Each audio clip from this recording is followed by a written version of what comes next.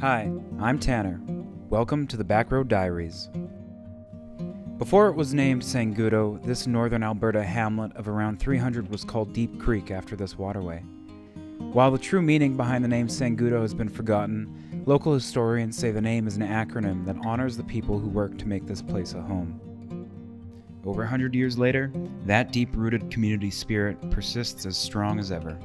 Like many other rural communities, Sangudo struggles with maintaining local businesses and finding new families to populate the community.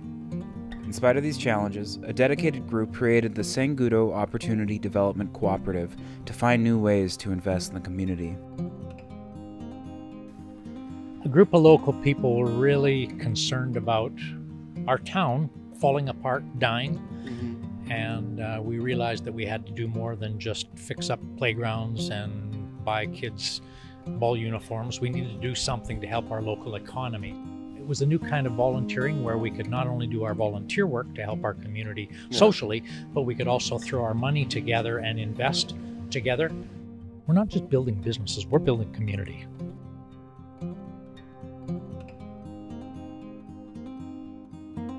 Whether we're invested financially with one another in the co-op or whether we're still doing volunteer projects, there's still a sense of real camaraderie, and this feels to those of us that are invested in the community to be a safe place and a fun place, and we continue to look for times to say, hey, let's go canoeing together, or let's go have a barbecue together. Oh, that's great, yeah. We bring out the gifts and the talents of each person that, brings something to the table.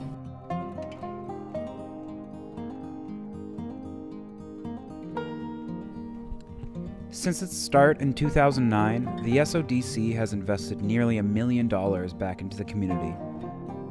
The impressive list of SODC projects includes the creation of Sangudo Custom Meats, a butcher shop that employs local youth, providing them with lifelong training and skills. In recent years, the SODC has also purchased lots in the hamlet to build homes for new families in the hopes of revitalizing the local housing market. Dan showed us the first of these beautiful homes.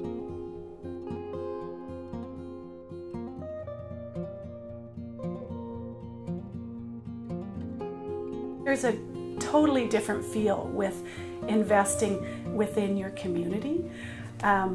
You can not just reap the financial rewards, but the social rewards of investing in your community.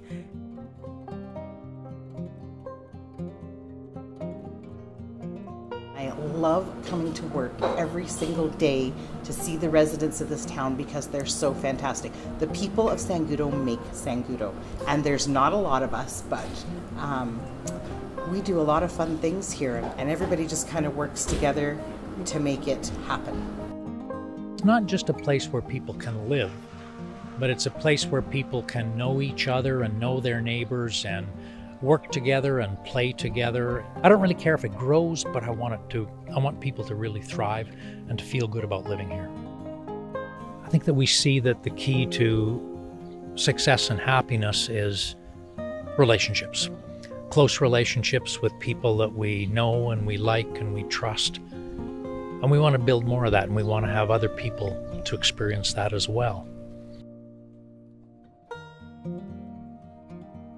I really don't know what I could say is the drive or the passion other than helping people to live happy lives.